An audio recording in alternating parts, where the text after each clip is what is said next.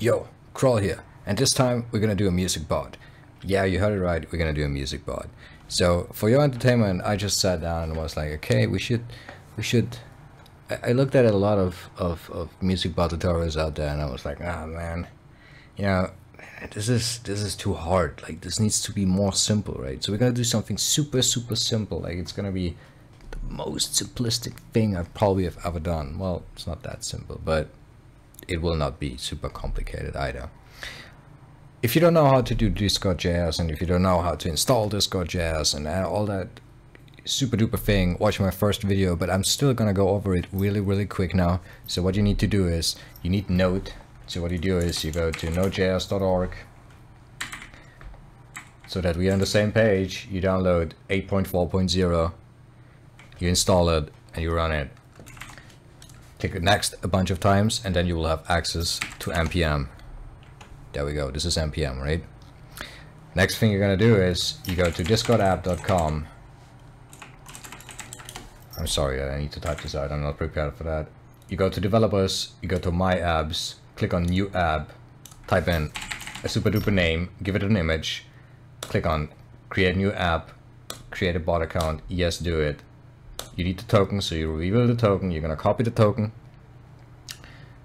Then you go back to your editor, you will make a config file right here. It's called config.js. We're gonna use exports.token, put in the token right here in your string. Then we're also gonna do exports.prefix, which will be a custom defined prefix we're gonna use. After that, we are going to do something super simple.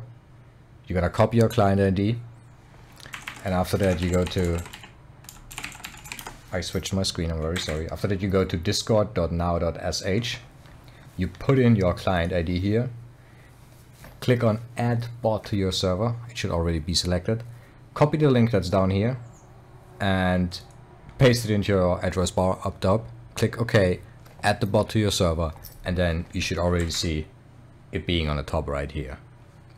After you did all of that, we're basically good to go. And yeah, you should see a bot right there where I just put it. And because we are good to go now, we need to install Discord.js. So what we do is npm I discord.js. You can use any Discord.js version. Discord.js is what you should use normally. You can also use hydrabolt/discord.js, and this will install master, which has a lot of breaking changes, so please don't do that if you don't know what you're doing. You can also install 11.1 dev currently as of this video. I'm not sure if it will be there in 2 weeks from now, so please make sure that this branch exists on the GitHub page. The GitHub page is discord.js.org, and then on the top right you can click on GitHub to get to our GitHub page, and there you can see all branches we have here. But this is all we need to talk about, because this is how you get Discord.js running, and now we're gonna go take a deep dive into the action. I already prepared a very tiny file here. What I'm doing is, I'm creating a constant with the client require Discord.js. What this does is, this is called destructuring. I will grab the client out of Discord.js, just the client instance, we don't need anything else. Then I'll do the same here, destructure token and prefix from the config which is created. And after that, I create a new client variable, instantiate a new client that I got out of this Discord.js package. I disable everyone to true. This is very important, because you might want to have your bot not being able to add everyone and add here. After that, we define a few listeners. Those are some very basic listeners you should always have: the warn, error, ready, disconnect, and reconnect. I just put in some basic console logs, nothing too fancy. And this is where we're gonna take a deep dive now. The first thing we need is client.on message, and we have a message event here. In this message event, we're gonna put all of our commands in, because we're just gonna do a one file music bot, super simple, nothing too fancy. It will do just the basic of the basic things. In the first episode, we're gonna do play and stop, and in the second episode we're gonna do a queue system, a skip, a pause, a resume, a volume function, and displaying the queue. And then we're basically done. This shouldn't take long, so we're just gonna start right off. The first thing you will need is npm node opus and also UtubedDL core. This will just get you straight up started. You will need to wait, and it will actually require build tools. If you don't know how to install build tools, I will not go over that topic. I will do that maybe in a separate video. If you cannot install this, there is another thing you can install, which is called Opus Script. This will mainly work well, it's fine to use Opus Script if you don't have a bot that's playing on multiple servers. So how to do that is, instead of using node opus and UtubedDL core, you're going to install Opus Script and UtubedDL core. Obviously, you also need ffmpeg running. If you don't know how to get ffmpeg installed, there's a lot of tutorials out there. I'm gonna not cover this, but what you can do is you can do npm -g ffmpeg -binaries, and if you install it with the global flag, you will have ffmpeg. So this will help you out a lot. Now we are ready set, we already installed everything, and we are ready to go. The first thing we need to do is we need to make some commands. First off, we're going to start off with making sure that our bot is not going to respond to itself. So we need to make sure that if the message comes from a bot, we are going to return undefined. You can also just return, it doesn't matter. It's just my ESLint configuration requires me to return a value. We are also going to make sure that if there is message content starts with yeah, if it doesn't start with a prefix, right, we're going to return undefined. This will make sure that our bot does not respond to itself, it doesn't respond to other bots, and this will also make sure that our bot does only respond to commands that are issued with our prefix, which is Y exclamation mark. You can do any prefix you want, it can be as long as you want, just make sure it's something you can actually type out, or other people can type out and can remember. The next thing we're going to do is we need, for the whole YouTube thing, we need to provide a link, and this will require us to have an argument. Something very basic would be const args message.content. It should be shortened, I'm very sorry. Message.content.split, and we split by a space. So that means that if we type in y play and then do space, and everything after that is going to be one argument. The next thing we need to do is creating the commands. So we start off, we're just doing if-else chaining, because this is the most reliable way to do it and the most easy way to do it, so everyone understands what I'm doing. And it will still work.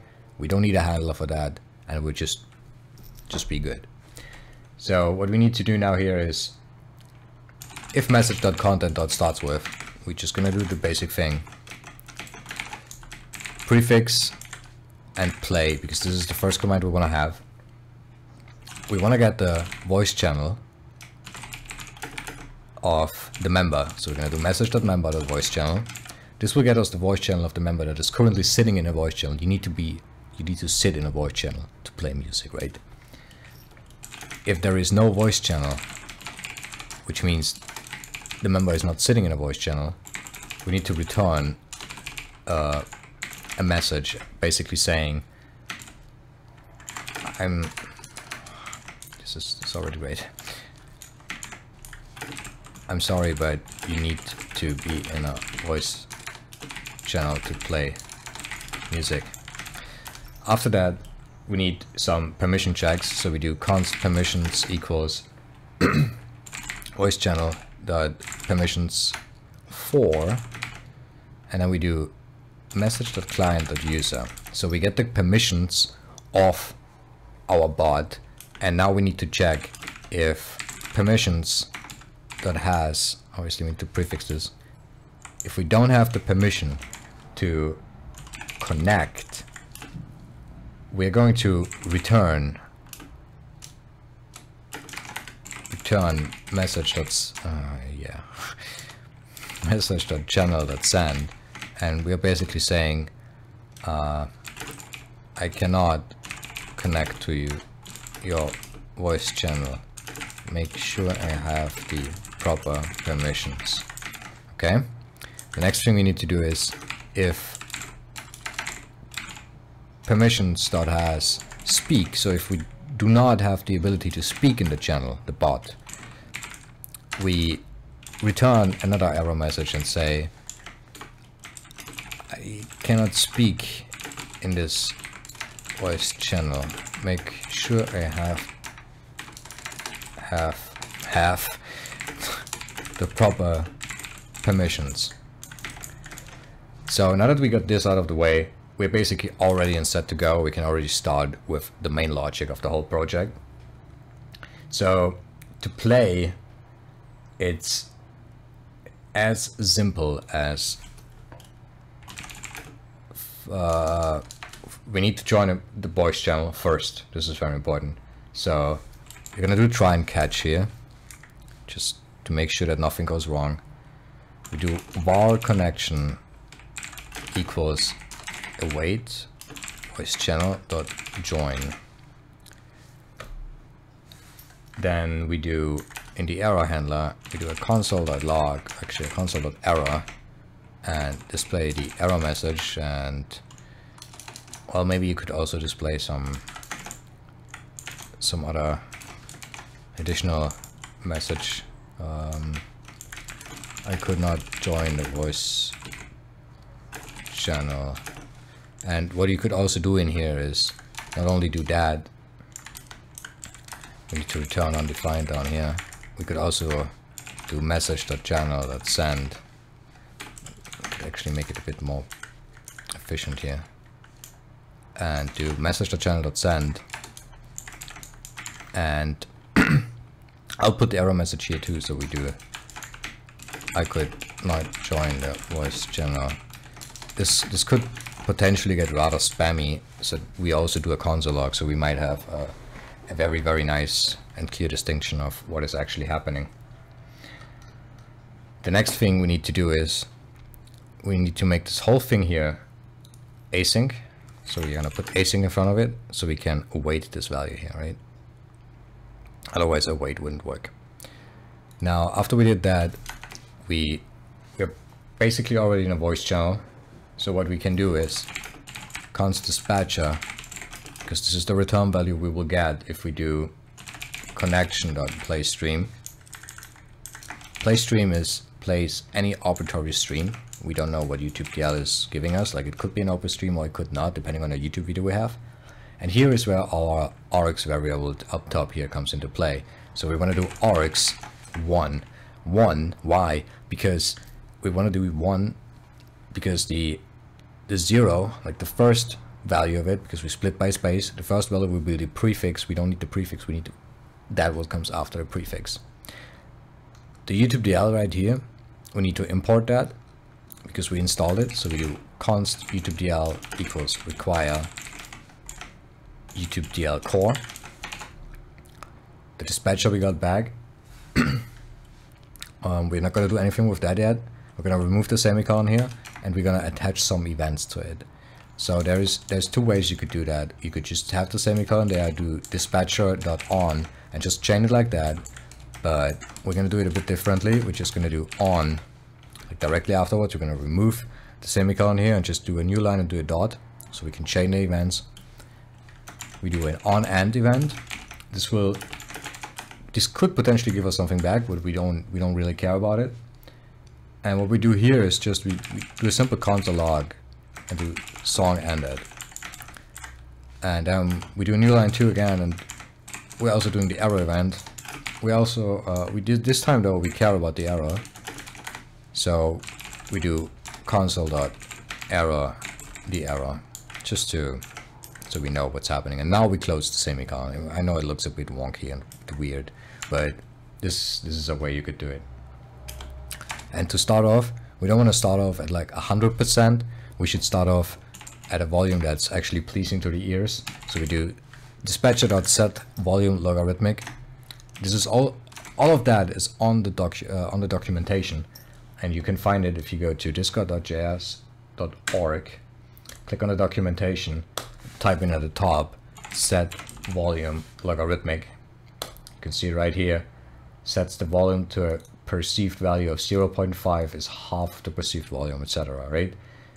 This is what we're going to use. You can also use set volume decibels or set volume. Normally it goes to 2, which is double. 1 is 100%, so you can just round it up like you want. We're going to use logarithmic though. So we're going to start off with a value of 5 by 5. And we're basically already done. This is a working play command. And yeah, pretty sure there's nothing else we need to do now. We may need to catch a case where yeah, there's maybe one case like, well, dispatcher.end should leave the voice channel automatically, if I remember correctly. No, it would not. We need to leave the voice channel here real quick too. So after that, down here, we're just doing voice channel.leave after the dispatcher ended and played this last song.